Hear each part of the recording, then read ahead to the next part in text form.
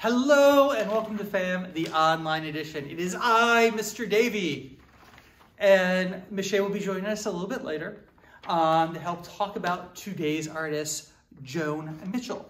As you can see, I have some of her artwork behind me, and there's a picture of Joan back in the day. She's no longer with us. She was born February 12th, 1925, and passed away October 30th, 1992. She was an American painter and printmaker who also worked in pastels and made other works on paper. She was an active participant in the 1950s in the New York School of Artists. She was a native of Chicago. Excited about that. You know, being from Chicago myself. She's associated with the American Abstract Expressionist movement, as you can clearly tell. And even though she lived in France for much of her career, Mitchell was one of the era's few female painters to gain critical and public acclaim.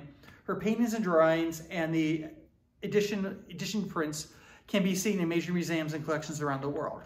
So let's talk a little bit about her art. I absolutely love this artist. There's so much passion, so much expression or passion, emotion in these pieces that I'm just super excited that we're going to make some of this sort of art today. This is probably one of my favorites that I saw as I was helping research Joan.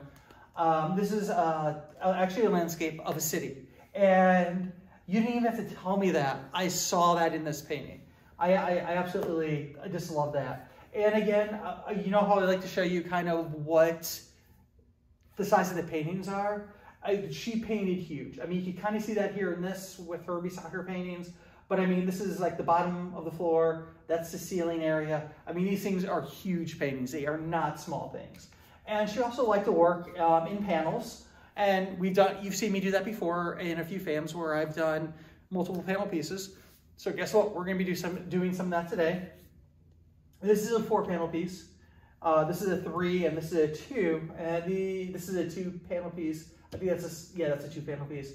But what's really cool that I noticed with her paintings, like some people will paint across or create art across all 4 panels or all 3 or all 2, like I've done in the past. But these are each individual paintings because you can also look, they do not cross over. And the same thing with this one and this one. They don't cross over to the other canvas, which I find absolutely fascinating. I like to, when I do something with multiple panels, I like to incorporate some aspect of the art across all the panels while leaving stuff. But yeah, I really, I know there's something about it. Somebody looked at it and said it looked very much like Jackson Pollock, of course, because it's expressionism and abstract. But I don't know. I think she's a lot different than Pollock. The patches of color are bigger. It's not as chaotic or as fluid as a Pollock. I don't know. There's just something about it. So she used the colors because she goes from bright colors here, and then to some really muted colors. So I mean, her palette is all over the place, which I absolutely I love with her art. So what are we going to need today for today's project? Well, you're going to need more than one piece of paper. I'm going to be working on a piece that's going to be three pieces big, pieces of paper. I'm going to use 8.5 by 11. You're going to need something to make art with, so it could be crayons, it could be markers, it could be paint if you want to do that. I'm going to be using pastel. And you're also going to want something to time yourself. So you give yourself time with each panel or when you're adding the panels, but you'll see what we're talking about, why we do the art, and Michelle tells us more about her. I'm going to be working on a 3-minute timer for the 3 panels, but we'll get into that a little bit more. So go ahead, pause, gather your supplies, and we'll see you again in just a moment. Hello and welcome back to FAM. It's me, Mr. Davey again, and I have Michelle with me. And I want to show you a piece where her art kind of transcends both pieces. So you can see like right here, this red line crosses, and there are a few other examples here. But like when you're making your pieces, because you're going to use at least 2 pieces of paper, if not more, you can make 2 pieces that kind of go together, or you can make a piece of art that spans different pages. But I'm gonna do something a little different here. Is I'm gonna time myself and give myself 3 minutes per panel. So I'm gonna do 3 pieces. And I'm going to continuously add to the painting as I add pieces of paper. And it'll be interesting to decide if I'm gonna add to the right or to the left, or have this be my first piece of paper be the right or left side. You know, it's gonna be really interesting to see which way the art takes me as we go along. And Michelle's gonna tell us a little bit more about Joan as I attempt this piece of art. And again, like I said, I'm gonna use some oil pastels. So take it away, Miss Shay. As Mr. Davey mentioned, Joan Mitchell, she lived from 1925 to 1992. She was an American painter and printmaker. She also worked in pastel and did a lot of works on large canvas, as he showed some of those examples, but also paper as well. Definitely large paper, as you also saw in one of the pictures where she was sitting next to her paper and how huge that paper was compared to her. And the time that she was active was a really interesting and very busy time for artists, especially in America, because it was the 1950s in the New York School of Artists, where it's a lot of great abstract painters, expressionists, really had their claim to fame then, as you know, art was changing both in America and Europe. And she actually, even though she was a part of that American movement, she went back and forth from France to America. Like I said, she was born in Chicago, so she was a lot that area, but also lived in France for much of her career later on. And she was also, as Mr. Davis said, one of the few female artists of that time that was very skilled and that was noticed both with art critics and the public. So she was very, during her time, you know, she was noticed for her talent and her genius, which is always great when artists can experience that when they're alive and not long after, you know, they've passed away. She studied in Massachusetts and the Art Institute of Chicago and got her bachelor's and master's in fine arts. I love the Art Institute. Such an awesome place to visit. So if you're from Chicago, I highly recommend it. And something that was very interesting about her is that she actively knew and spent time, visited the studios or homes of other contemporaries of her time, such as William de Kooning and Franz Klein, that also lived in that area, other New York School painters. They would, you know, visit, have dinner at her studio. One day maybe they'd use their studio. So, you know, she was actively, you know, in the ring with those artists. You know, she wasn't, you know, regarded differently or much differently by the other artists as, you know, well, she's a woman, her art is different. She was, you know, she was getting that firsthand knowledge along with them. And her art from 1950 was very much abstract, as the examples you've seen. And the artists that she knew kind of influenced her kind of ideas when she was painting. Her early oils were kind of influenced by de Kooning, like huge gestures. So she'd put, you know, if you were drawing on a huge piece of paper, you're going to use your entire arm. Call that like gesture drawing. Oh. Your movement through it. Time for me to have another piece of paper. All right, first piece of paper. Yes. All right. Looks pretty cool. And let's see, where was I? Sorry.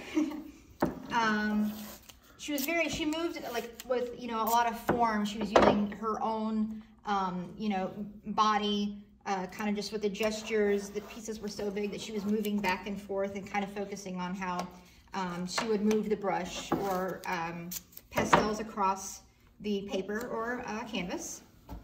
And she used lots of colors, especially in the mid-50s. And she does this throughout her career. There's a painting called I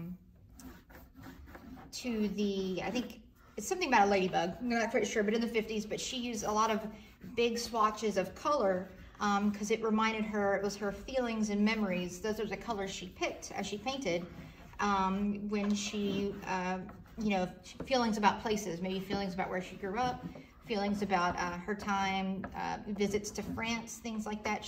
A lot of her artwork is based off of the feelings. That's why the colors she picks.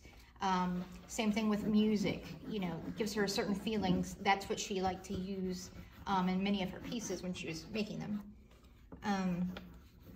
She was in the Artist Club, so shows that were also joined by Jackson Pollock, Hans Hofmann. Her friends that were there, they thought, you know, oh wow, she's amazing. You know, we definitely have to include her with these things. Despite, you know, even though she's a female artist, it didn't matter. They respected her work just as she respected theirs. And it's kind of like they all kind of influenced their arts and tried different things throughout the years.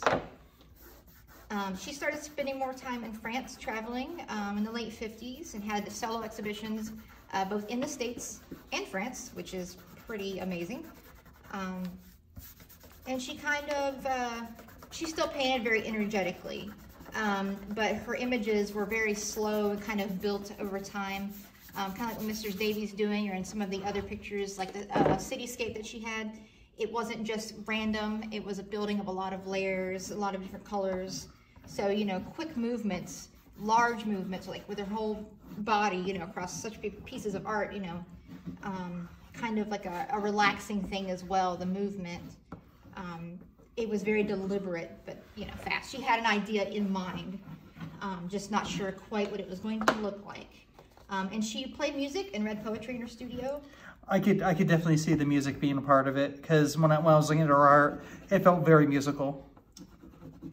Yeah, that kind of like some artists have used. You know, they hear when they hear music sounds, it brings an image to their mind. And she did that with the arts, with poetry and music, to find a source of those colors.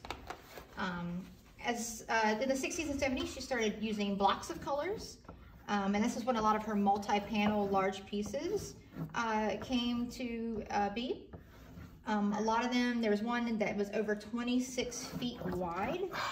That'd be awesome to do. And she did 21 paintings shortly after her sister's death. And that work, the cycles that she was doing, the different types of work, it followed landscapes about how she felt at specific times. She often uses trees, flowers, and fields and bodies of water as well. Okay. How are you doing, Mr. Davey? Time to add the last piece. All right. This is kind of fun. I don't know exactly what I'm doing, other than just really enjoying the way the pastels moving on the paper and the colors and stuff, how they're meshing together. It's interesting. And yeah, during this time in her life, this 67 and 80, she moved more and more towards pastels. I think for a lot of the same reason. The colors are very vivid, kind of like a smooth, buttery consistency. It's just the thing I like about pastels. You know, she was first popular as an abstract expressionist. As time went on, in the 70s and 80s, pop art was more popular and other movements. So her art kind of got featured less and less because it just wasn't really the thing that was cool at the time. But even in the 80s, she showed again in New York and Paris, and the critics still liked her, you know, her arts, even though it had matured, and it was heroic, and it still showed that same kind of 50s abstract expressionism, but it still changed over time. So a lot of artists actually, critics, they don't know how to define her art in some ways because it remained, you know, the same but different throughout, you know, the decades. I could see that. Just like when somebody said it looked like Pollock. I mean, it looks a little like Pollock, but like I was saying, I think it's a lot more complex than the chaos that is what Pollock is really known for. And yeah, so it's for example, like her use of colors. In the early 80s, she was diagnosed with cancer and in her jaw. And she was, you know, she went for therapy and was able to, you know, survive that. And her paintings afterwards, it kind of showed a psychological change because even though she had gotten, you know, better, her colors kind of changed to, she had plants and sunflowers, but kind of like in a state of decay, wanting to showed like a little bit of sadness and things getting older and flowers dying and things like that. But also still very brightly colored, because even though, you know, for example, the sunflowers still keep their yellow.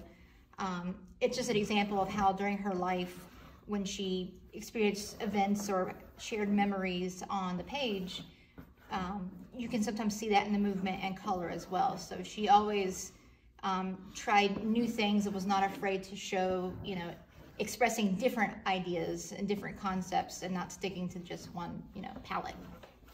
Well, that's cool. And that's about all I have on her. Obviously, there's a lot more.